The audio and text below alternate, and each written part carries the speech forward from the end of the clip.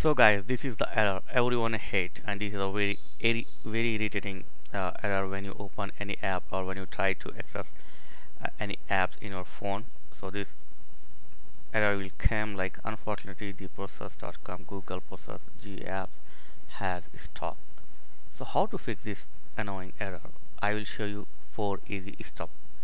So first, go to your phone setting here, then go to apps or app manager.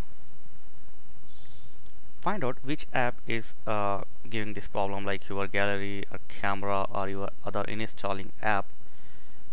So for example, Amazon is giving this error when I am going to open. So tap on the app. Here you will find clear the cache and clear the data. If you don't find, if you are using older version, if you are using newer version like Lollipop or Marshmallow, you need to tap on storage. Here tap on clear cache and clear the data. So remember, it may be delete your app data or app setting, so don't blame on me if you lost something. Do it on your risk, and you have to compromise something. If you're facing the problem, you have to compromise something. So clear caches, clear data, do it on risk. Okay, after this is the first method, and still you are getting problem, then find the Google Play services. Where is it? Maybe here. Come on. Okay, so here is the Google Play services. Tap on this app and again go to storage. The second method, simply tap on clear cache and then tap on manage space, or if you find clear data here, so then tap on the clear data. So here tap on clear all data. So this will remove Play Store services data. Okay,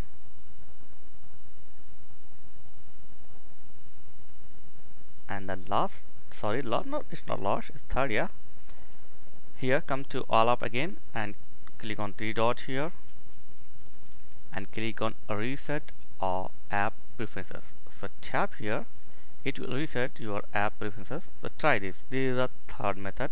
Hope this will help you. If you're still facing problem, let's see the fourth option.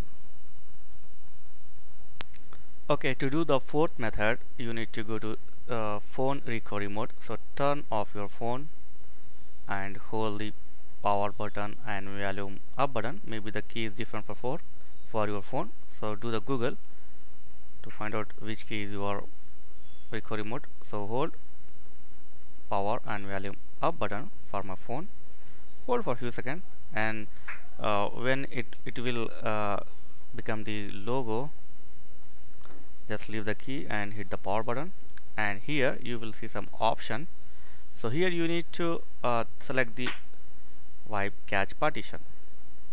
So don't select factory reset. So remember, select wipe cache partition. Use the volume down key to navigate.